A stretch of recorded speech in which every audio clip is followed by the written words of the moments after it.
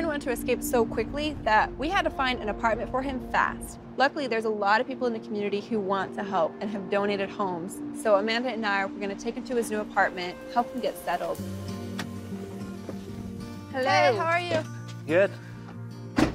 It's good to see you. I'm so excited for you. I like hug you guys at it. Oh, I feel like you're just hugging my head.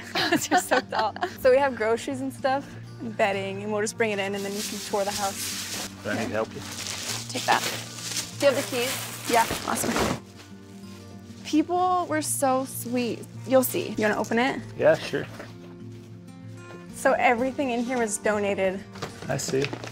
People were really sweet. Nice.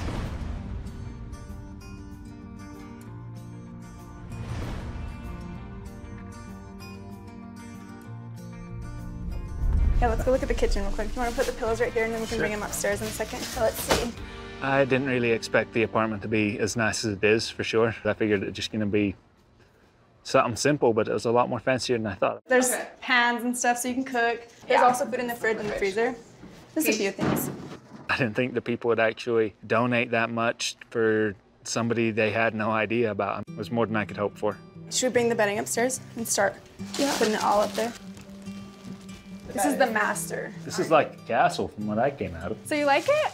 Yeah.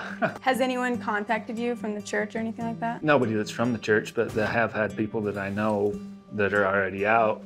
Reach out to you? Like, yeah, congratulations, dude.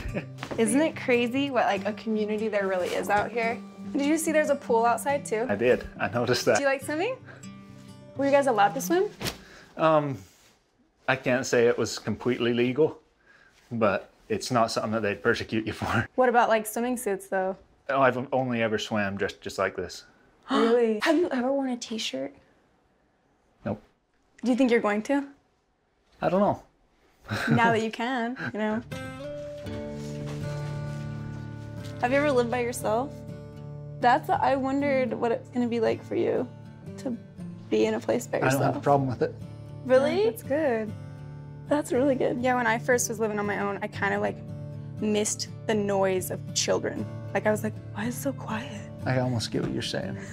Do you have any plans for going back to school or anything like that? All I want to do is just get my GED, so I guess that's kind of considered school, I guess.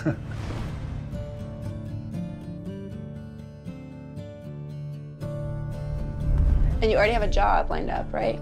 I have a job. That's so exciting. You're so on top of it. I had that job figured before I made my stand.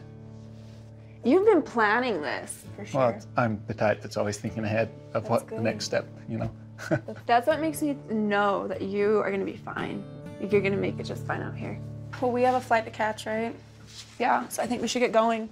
Just if you need anything, just let us know. I will. Okay. It's a really good feeling knowing that I'm free, can do what I want, and nobody's gonna care. Thanks a bunch. Of course. Yeah, and if you ever need anything, you have both of our numbers. It's good having friends on the outside. Okay, good luck with everything. I am definitely glad I did this. It turned out better than I could have hoped for.